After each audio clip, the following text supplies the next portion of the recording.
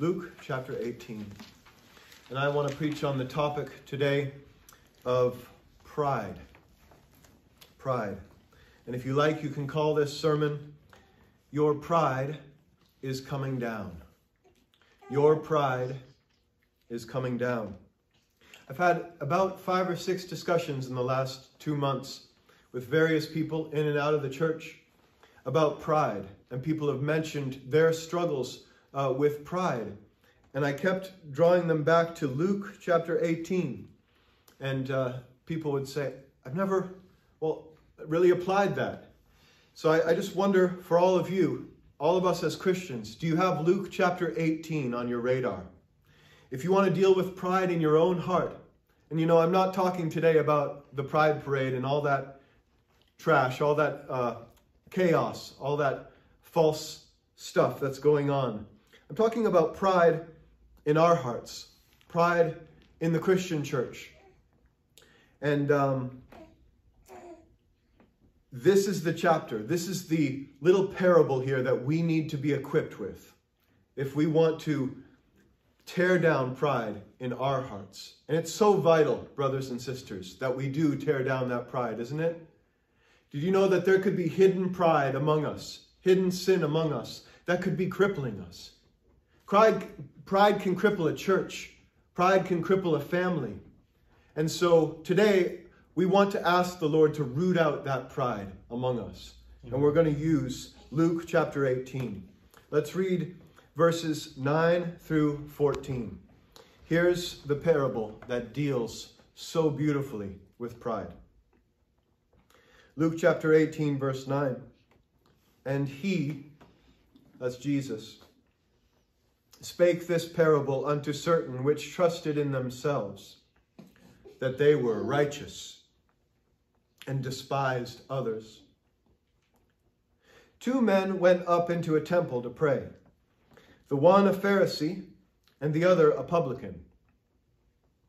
The Pharisee stood and prayed thus with himself, God, I thank thee that I am not as other men are, extortioners, unjust, adulterers, or even as this publican.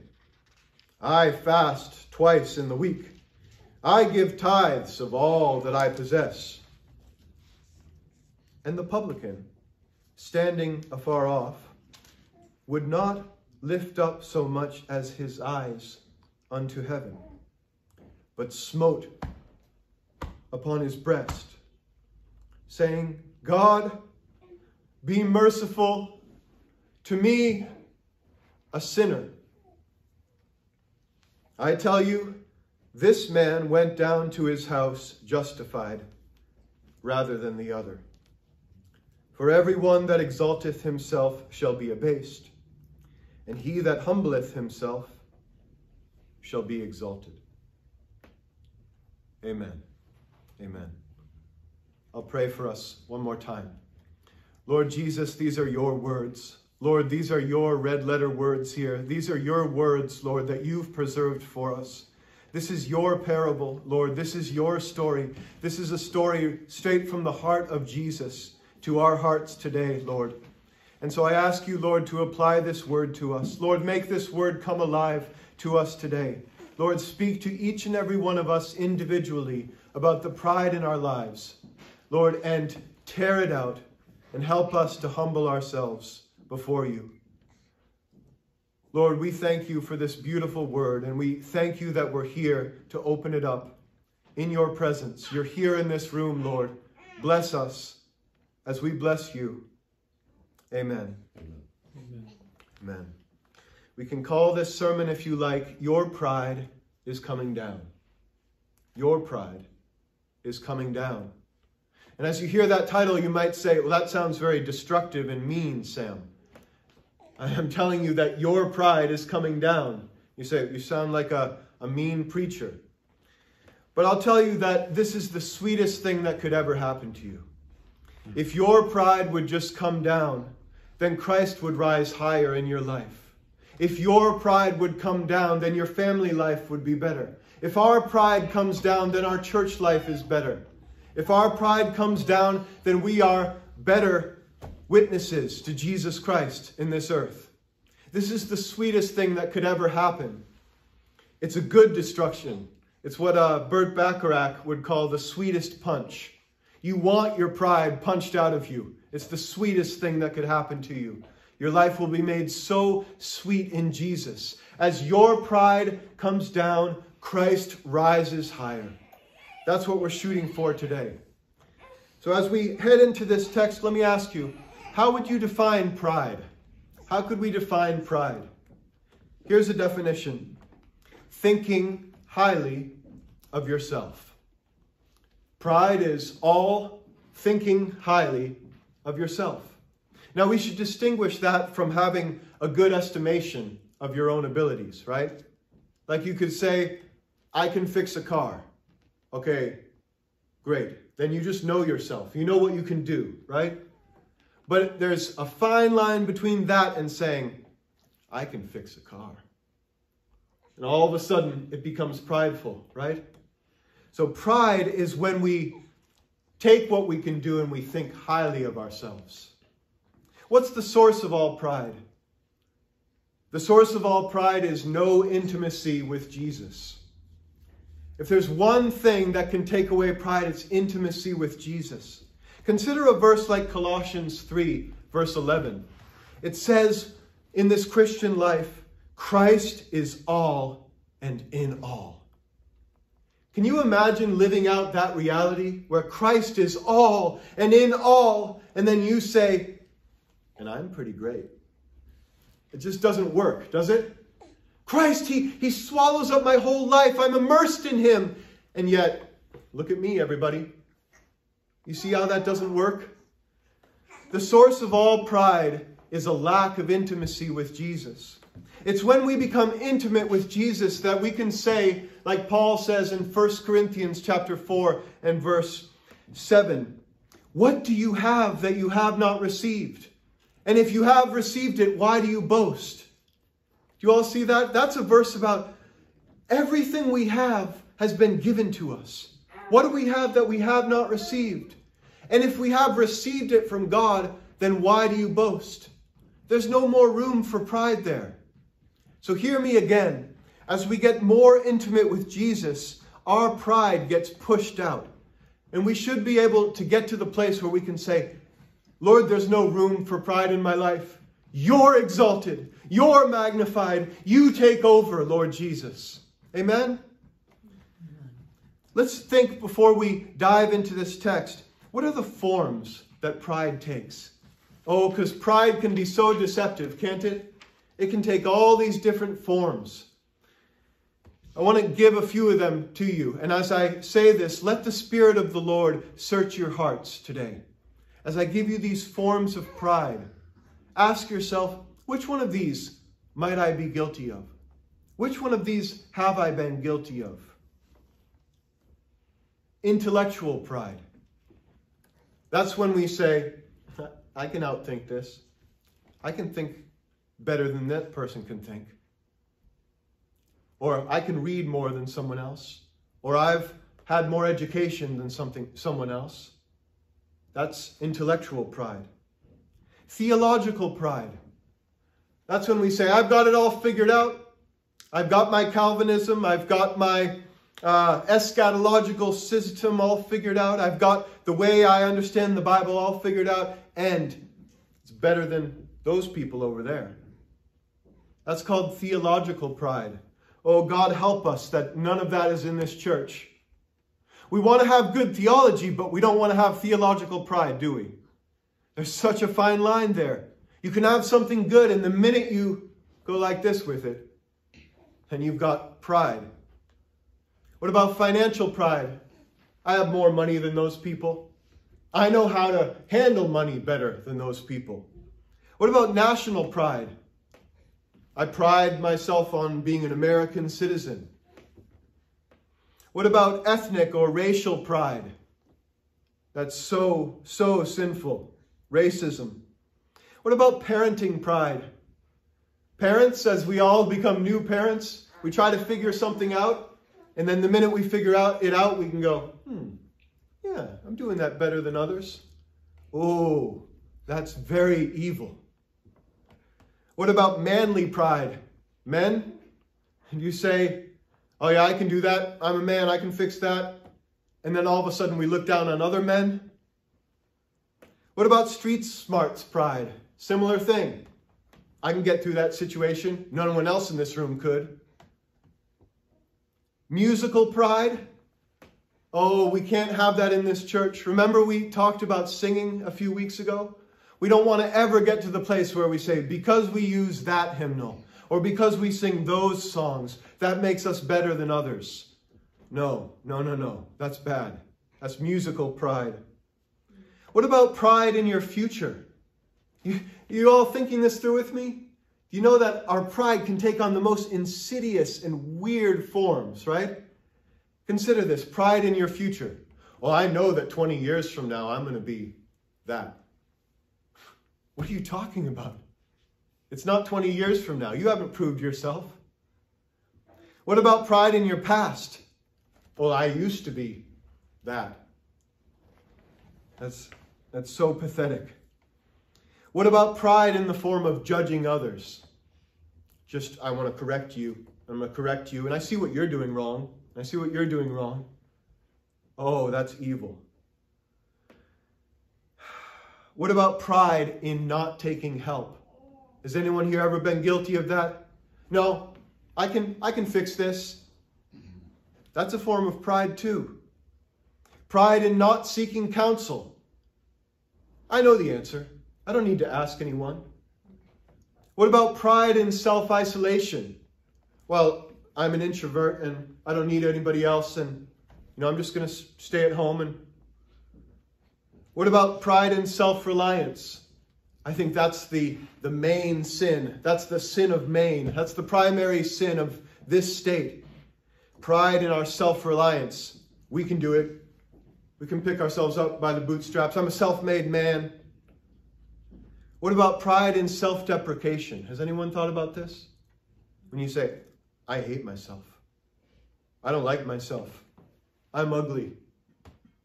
And then what are we doing? We're actually just thinking about ourselves.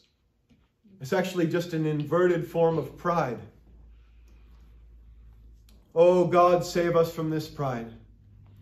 So now, brothers and sisters, I want to apply this text to all that pride that might be in our hearts. Has the Lord exposed anything in you? You don't have to tell me right now. The best thing that ever happened to me around pride was in a CFF prayer meeting over at Covenant Family Fellowship, maybe 3-4 years ago. And someone, a young man, confessed sin in that prayer meeting. And he said, I'm having pride problems. And it was Mr. Bennett who started to pray about these pride problems. You all know Mr. Bennett over there? And he just laid into it, if I could put it that way. Mr. Bennett started to pray, and he prayed, oh Lord, pride is the height of all evil. Pride will damn you. Pride is horrible. Pride is evil. And he was just going after it with the Lord. And I was thinking, this guy just confessed the sin of pride, and shouldn't we say, Lord, you're gracious to him. Lord, he's going to be okay. Lord, help him. And I think what Mr. Bennett did that night was exactly right. It was the most helpful thing I've ever heard on pride. It was just saying, it is evil. It is evil, and it has to go. And since then, I just hear his prayers resonating, echoing in my minds. So I want to say that to everyone in this room today. If you have pride, it's evil. It has to go. And here are our 4 points that we're going to go through these somewhat quickly as we read this text. The 4 points are these. Pride is ugly. Pride is satanic. Pride is antichrist. And fourth, pride is doomed. Again, you might say, that sounds mean, Sam. That sounds destructive. That's absolutely right. We want that pride to come down today. So let's look at this text. Our first point, pride is ugly. Look at verse 9. Here's our Lord. He speaks a parable. What's a parable? It's a story. It's an illustration. And you know, I don't have to give you all any illustrations today. Christ is going to give us the illustration. He spake this parable unto certain which trusted in themselves that they were righteous and despised others. Right here in verse 9, the Bible starts to lay out what I want to call killing words. These are killing words. A fight. The fight is on. The battle is raging. Look at how these people are described in verse 9. They are people who trust in themselves that they are righteous. Is there anyone in this room, that describes? You trust in yourself that you are righteous. Ooh. Aren't those killing words? I love every word in this parable. It's so incredible. And then it says, what else do? They don't only trust in themselves and say, I'm good, I'm just, I'm righteous. What do? They despise others. They look down on others. They despise. This starts to teach us so much about pride, doesn't it? The first thing we learn is that a prideful person is a self-righteous person. The prideful person is full of self-flattery. I trust in myself. I'm righteous.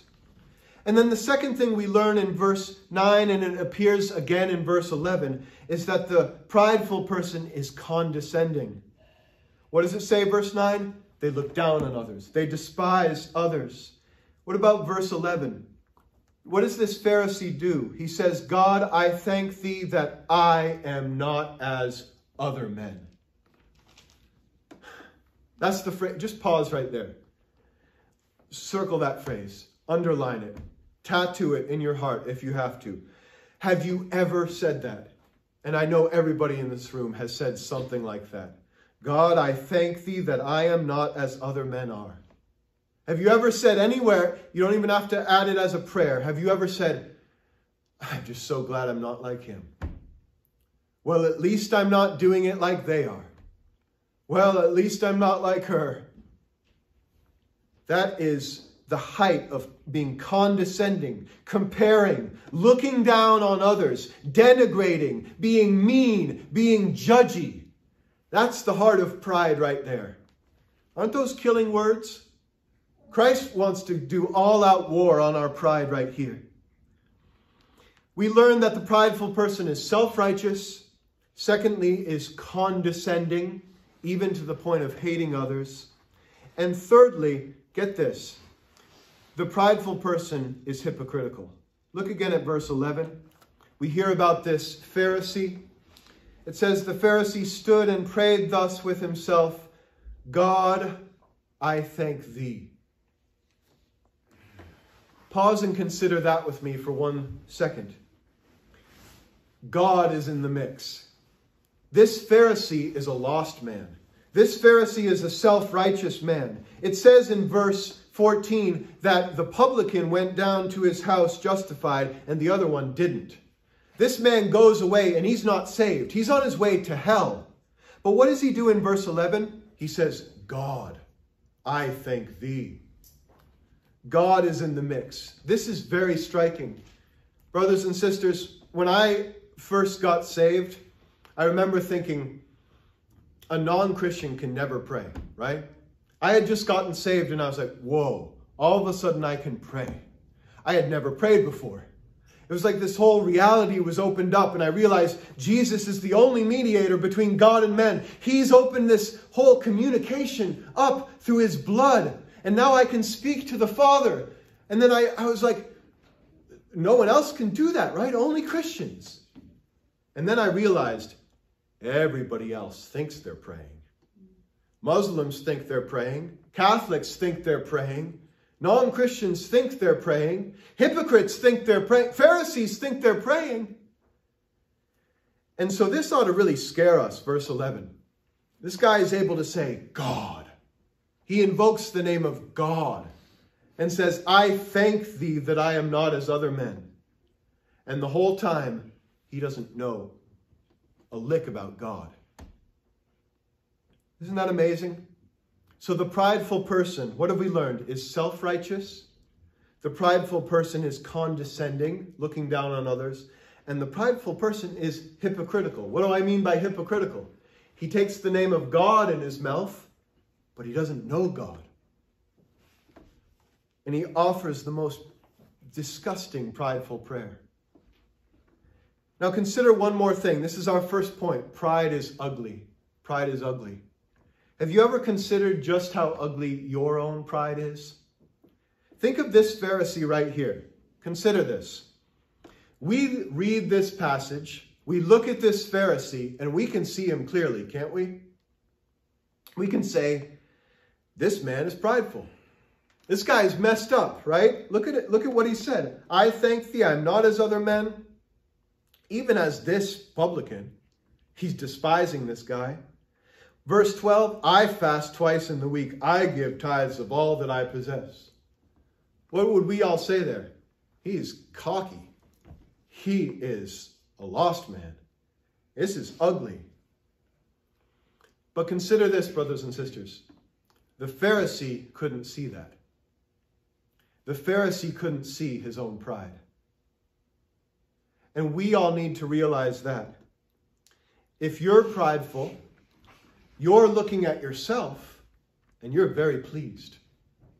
But everybody else on the outside is looking at you and they're disgusted. Do you all just consider that? You get that perspective? It can really help to think that through.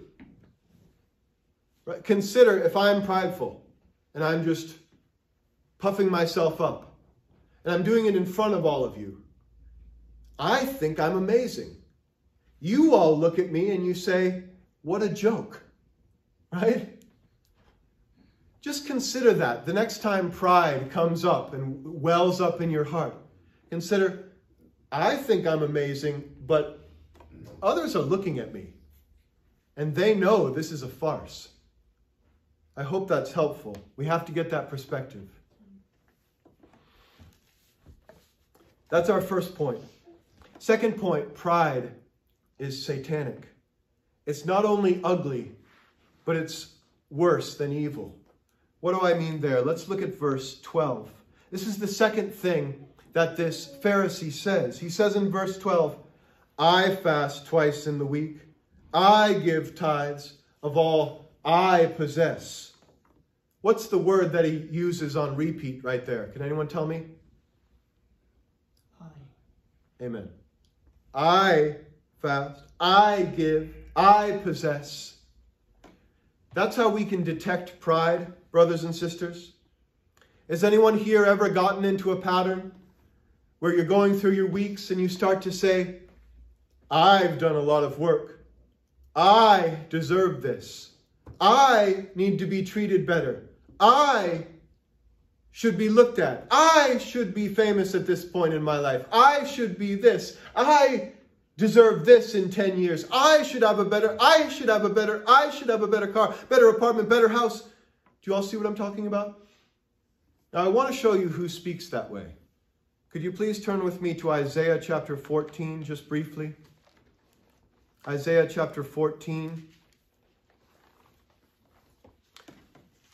Who speaks with an I on repeat? It's not only the egotistical man or woman. It's not only the prideful person. In Isaiah chapter 14, we hear of an actual king, the king of Babylon. But what Isaiah is doing about this, through this king, he's prophesying about Satan himself. He's talking about an actual king, but this king, you could say, is a type of Satan. This king points towards Satan. Look at Isaiah chapter 14 and verse 12 through 14. He addresses Satan himself. He says, How art thou fallen from heaven, O Lucifer, son of the morning? Did you all know that Satan is a fallen angel? This is one of those passages where we learn about Satan's fall. So it says, How did you fall, O Lucifer, you son of the morning? How art thou cut down to the ground, which didst weaken the nations? Did you all know that that's one of the things Satan does? He weakens the nations. And then look at verse 13. For thou hast said in thine heart. Okay, so right in the depth of Satan's heart, what does he say? I will ascend into heaven. I will exalt my throne above the stars of God. I will sit also upon the mount of the congregation in the sides of the north. I will ascend above the heights of the clouds. I will be like the Most High. What's the word that Satan repeats most often there? Can anyone tell me? I. I will ascend. I will exalt. I will sit. I will ascend. I will be like God, he says. And that's why, what did God do? He cut him down. Yeah, he did. I'm trying to tell you today that pride is satanic. If anyone here wants to deal with their pride, I would ask you to catch a vision of this. That when you start to speak with all those I statements, I can do this, I can do this, I deserve this, I'm going to do this, I deserve this, you're in league with Satan. Does that help, brothers and sisters? You're a saint. You're washed by the blood of Christ. But now you start to think only about yourself, to say, I. And you know what Satan is saying? Ooh, I got him in a good place. It's like he's going to heaven, but he's working for me. Isn't that horrible? We don't want to ever be like that. Pride is ugly. Second, pride is satanic. Think about that, please, the next time your mouth gets filled with I statements. Remember that that's the way Satan speaks. We don't want to be like that. Thirdly, pride is antichrist. Look back at Luke chapter 18. Luke chapter 18. And let's look at verse 13. So we heard about the Pharisee. He's being ugly. He's being satanic. He's exalting himself. And then we hear about the publican. What's a publican? Anybody know what that means? It means a tax man. He's the tax collector. He had a position in society that would have tempted him to sin all over the place. He could have extorted people. He could have taken money from people. It would have been a job description that was associated with sin all over the place. But here's the publican, verse 13, the tax man. Picture his life. Picture how different this is from what the Pharisee did, what we just learned about. And the publican standing afar off. Oh, he's standing afar off. Would not lift up so much as his eyes unto heaven. Why do we sometimes need to get on our knees? Why do we need to bow? Why do we need to get low even with our bodies? He wouldn't even lift up his eyes to heaven. He knew he wasn't deserving. And then he smote upon his breast. What does that signify in the Old Testament? Pain, anguish. Pain, yes. Anguish and repentance. You think of Elisha when his mentor, Elijah, died. And there was a smiting. There was a tearing of the clothes. There was a hitting his chest. It was a way of saying, whoa, oh. It's a way of expressing repentance. Remorse. Amen. He smote upon his breast. And then what did he say? God, be merciful to me, a sinner. And there, what does he utter? Pure gospel. Pure gospel. This man is actually speaking to God. He's not a hypocrite. He's humbled himself. He's stood afar off. He's beat his chest in repentance. He said, God, and he's actually speaking to God. And then he says, be merciful. What does that mean? Be merciful means hold back the judgment that's due to me. Have mercy, be merciful. Hold back the judgment that I know I deserve. And how do we know he knows that he deserves it? Because he says, a sinner. I'm a sinner. Isn't that beautiful gospel right there? If we're true gospel believers, we don't say, I deserve this. I should be exalted. Why isn't anybody looking at me? Why don't I have what I think I deserve? We say, God, be merciful to me. I'm nothing but a sinner. Beautiful gospel. Beautiful gospel. I have to remind you all, and I've said this in a few sermons, but let's just think through this again. The most beautiful and exalted picture of the gospel in all the Bible is in Romans chapter 3. When Paul gives that detailed picture of the gospel. It's a few verses long. You all know what I'm talking about. And what does he say right after he lays out the most beautiful picture of the gospel? He says, Romans chapter 3, verse 27, where is boasting then? And he says, it is excluded. You all picturing that with me? We know the gospel. We speak to God and we say, be merciful to me. I'm a sinner. I can only be saved through the blood of Jesus Christ. I can't get into heaven with my own works. And then Paul says, so where's boasting? Where's your pride? And how does he answer? It's excluded. There's no more room for pride if you're a true gospel Christian. Amen? Amen. Pride's death is a major purpose of the gospel. So here, I've been telling you, pride is anti-Christ. Pride, as we see it in these other verses, as we see it in the Pharisee, is completely against the gospel. And I just want you all to get that. The next time pride swells up in your heart, please tell yourself this: I don't have the gospel right. If pride swells up in your heart, then say, I don't understand Jesus Christ. You see? We have so many ministries today that say that they are Christ-centered. You've all heard those terms. Or gospel-centered. But then sometimes you meet someone in that ministry and they're just reeking with pride. If you are truly gospel-centered, then you should say with Paul, where's pride, Paul? Where's boasting? Do I have any more room to be prideful? And we should all just chant with Paul, it's excluded. There's no more room for pride in my life. Amen? So again, when pride crops up in your breast, you say, okay, I'm forgetting the gospel. I'm forgetting the very essence of the gospel, which is meant to do what? To humble me. To delete and exclude all pride from my life. Final point. Point number 4. We've said pride is ugly. We've said pride is satanic. We've said pride is anti-Christ and anti-gospel. And fourth, pride is doomed. I love this one. Look at verse 14. Our Lord says, I tell you, this man went down to his house justified. So who went down to his house justified? The publican. The publican, the tax man. Amen. Rather than the other.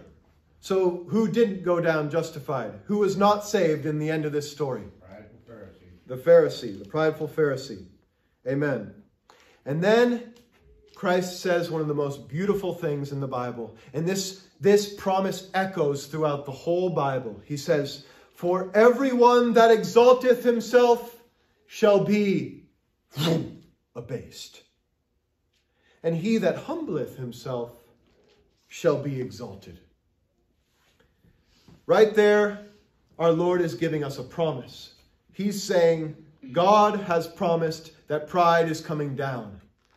You all look at that promise with me. Look at the two aspects of it. Everyone that exalteth himself, so you lift yourself up, you exalt yourself, you magnify yourself like Satan. What's going to happen to you? It's promised right here. He shall be abased. You're coming down. And then what's the opposite? He that humbleth himself shall be exalted. If you humble yourself, you'll be lifted up. Isn't that beautiful? Like I said, that promise rings throughout the whole Bible, and it appears especially in Isaiah chapter 40 and verse 4. Let me read that to you. Isaiah says, and this is a new covenant promise. Isaiah promises, every valley shall be exalted, and every mountain and hill shall be made low. I was speaking with a dear brother recently, and I mentioned that verse to him, and I said, you know, that's about pride. And he said, I've heard that verse my whole life. I've heard it in Messiah by Handel. Handel's Messiah. You know, every valley shall be exalted, and every mountain and hill shall be made low. And he said, it's just a beautiful picture. And he hadn't realized it's about pride. It's actually talking about the same thing that our Lord is talking about here. Everyone, just follow me on this. Isaiah promises every valley shall be exalted, and every mountain and hill shall be made low. He's saying all the low points in your life, all the depression, all the grief, all the trials, all those valleys that you go through, they will be exalted. You're going to be lifted up. And then he also promises every mountain, every high place, every grove where you worship God in a way he shouldn't be worshipped, every time you lift yourself up, every time you think that you deserve to be somewhere, that's going to be made low. Do you all see that? It's such a beautiful promise. And that's what our Lord is echoing right here. Everyone that exalteth himself shall be abased, and he that humbleth himself shall be exalted. Get this. That's a principle for how the whole world works. That's a principle for how everything works in this world. Every person you've ever seen fits into this promise. The one who's exalting himself, he's going to be brought low. The one who's humbling himself, he's going to make it to heaven. Isn't that amazing? Every person anybody in this room knows fits into this promise somewhere. And so I'll tell you this. You can either agree with God's promises or you can kick against them. God says your mountains, your high places are coming down. And you, each Christian in this room, could say, okay, Lord, I agree with that. I want them to come down now. And then you could live a blessed Christian life. Or you could kick against God's promises. And God says, your pride is coming down, and you say, maybe 20 years from now. And you say, I'm not that prideful. I don't want to confess that. You see what I'm talking about? We can either agree with God's promises and just get in line and just ride on the track of God's promises, or we can kick against them. But this is the amazing thing. These promises will finally come true on Judgment Day, won't they? We can live our whole life kicking against God's promises and leaving mountains of pride in our life. Judgment Day, you meet God and they're down.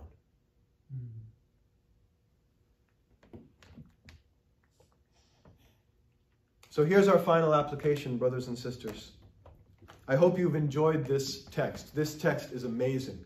I hope that every time pride crops up in your heart in the future, you turn again to Luke chapter 18.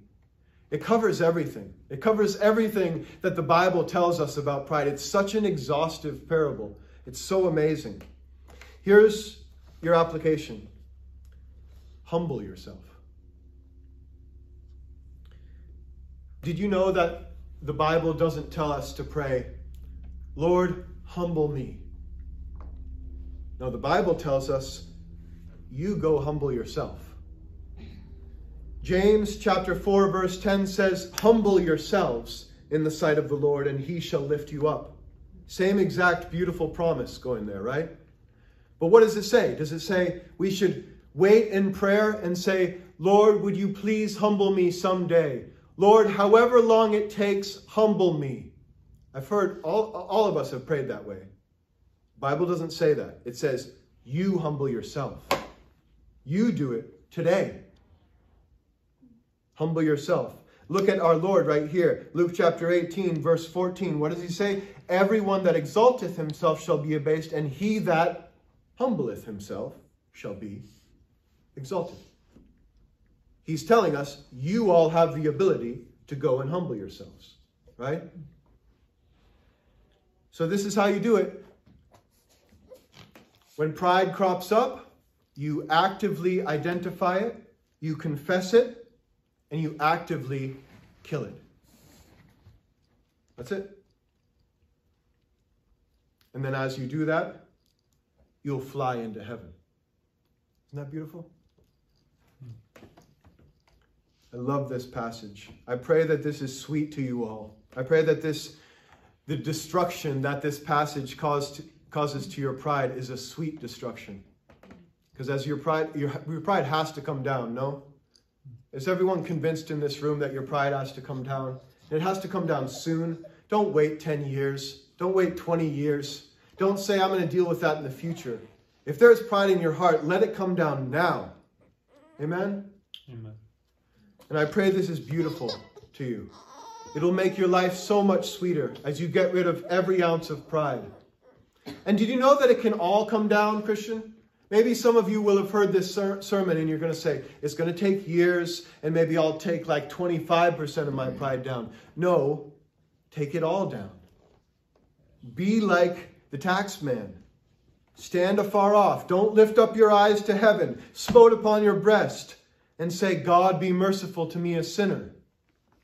Don't let any pride remain. There's no pride in that picture of that man, that beautiful parable, that beautiful illustration of him. He's a prideless man. It's not a 75% pride coming down. He's crushed under the majesty of God. Amen? Let's pray. I thank you so much, Lord Jesus, for this beautiful passage.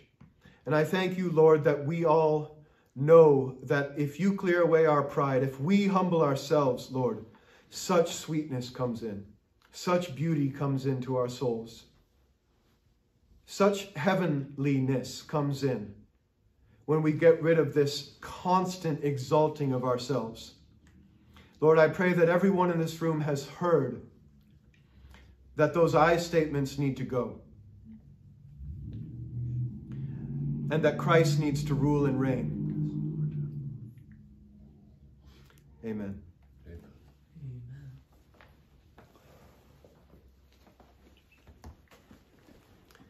Amen. Praise God. Let's all take just a brief moment.